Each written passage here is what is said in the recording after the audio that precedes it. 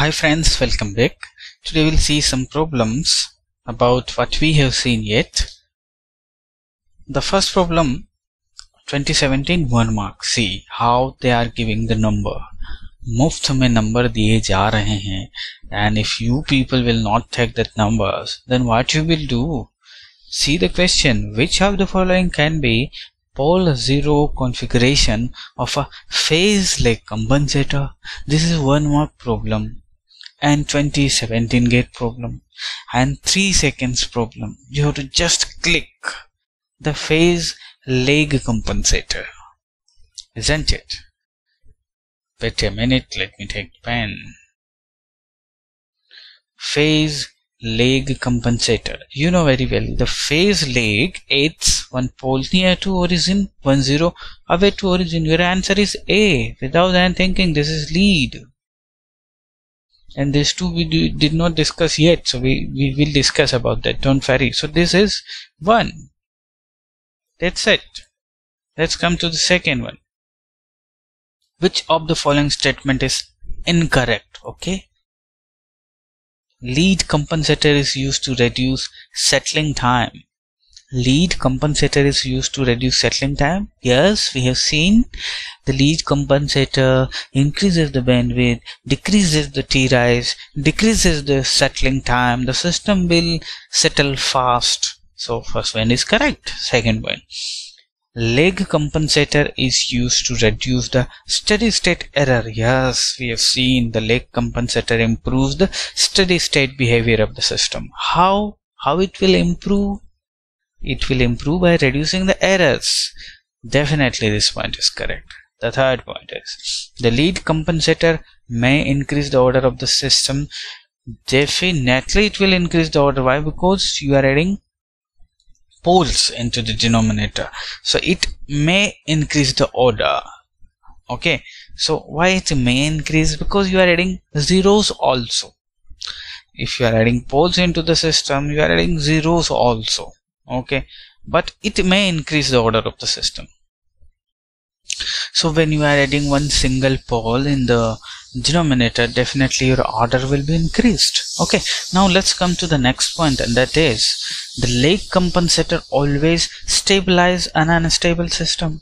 No, not always. Yes, it's going to stabilize. Lag compensator used to stabilize the system, but not always. If your order of the system is very high, then the lag compensator will not stabilize the system. That's why, because of this always written over here, the lag compensator always stabilize. This is incorrect statement. Okay, let's come to the next one. This is 4 mark problem 2012. Actually the linked problem. GC is S plus A, S plus B is given. 2 questions you have. The first one is GCS is a lead compensator if the 4 options, and in the second question the maximum phase we have to calculate. Okay, so you know very well, if they mention this is the lead compensator, so if the lead compensator, first find out the pole. The pole is nothing but -1 by B, isn't it? And this is the pole. Okay, what about 0? You have only single 0, and that is -1 by A. Okay, now you have to plot here. If this is the lead compensator, your 0 should come here. So -1 by B. I'm sorry, this is A, and -1 by B should come here. Your 0 come near to origin. Your pole should come away from the origin, isn't it? Now see the values. Now what will be the relation in between these two? Definitely A should be greater than B or not. Tell me. I'm sorry about this. Your pole is not -1 by B. Extremely sorry. Your pole is minus B. Your 0 is -A. Now you will plot here. Your pole will be -B and this is -A. Okay, now we are going to plot it. So this is the lead compensator, means 0 should come near to the origin. Here is the 0, so it will be here, and your B should come where? Here. Now if this is the lead compensator, what should be the condition? if this is 3 and this is 1, this is okay, minus sign because of this negative scale. So what is the condition? B is greater than A, isn't it? B should be greater than A or not, tell me. Yes. So where is that option? 3 is not correct, this one is not correct, this one is only one option you have, that is A, where B is 2, A is 1. Now your transfer function is the new transfer function where you put the values. This is A plus 1 divided by A plus 2. Now he is asking for the phi max you have to calculate, and the phi max for the lead compensator you know very well, sine inverse is 1 minus alpha divided by 1 plus alpha. Now what is this alpha? We'll compare this with the standard transfer function. This is the given transfer function you have. Now I'll compare with the standard transfer function. Okay, and that is 1 plus s tau divided by 1 plus alpha s tau. Okay, so alpha s tau is given. You will take 2 common first. It will be 1 plus s, 2 will come out, it will be 1 plus s by 2. Okay, so here in the numerator the tau is 1. By comparing this two quantity you are getting tau equal to 1, and in the second case here this alpha tau is nothing but 1 by tau, alpha tau is nothing but 1 by 2. Tau is 1, alpha is 1 by 2. Okay, you are absolutely correct. The alpha should be less than 1. Now put the value, sine inverse 1 minus 1 by 2 divided by 1 plus 1 by 2. So it will be sine inverse 1 by 2 divided by it's 3 by 2.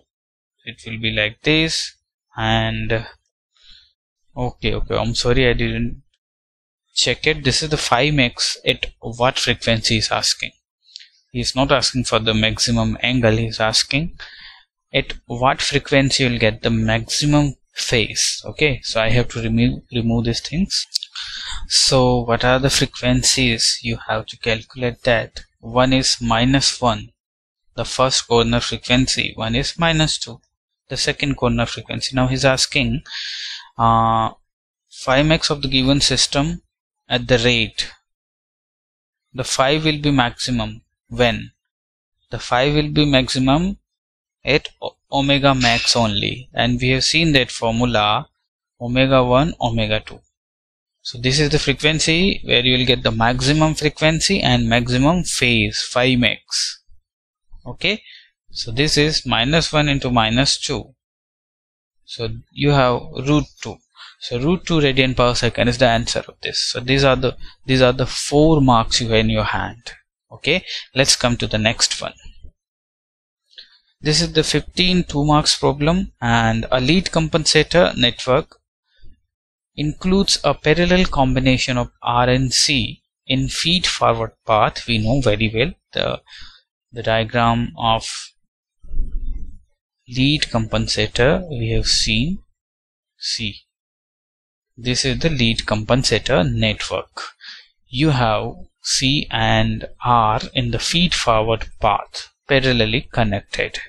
Okay, and if you have, instead of this, if you have the leg compensator, so everything will be changed and this branch will come here. The capacitor and resistor will now connected in series, but in the output branch here. Okay, and this will be resistor. So this question came in 2015 related to lead compensator. Now you may get this one for related to leg compensator.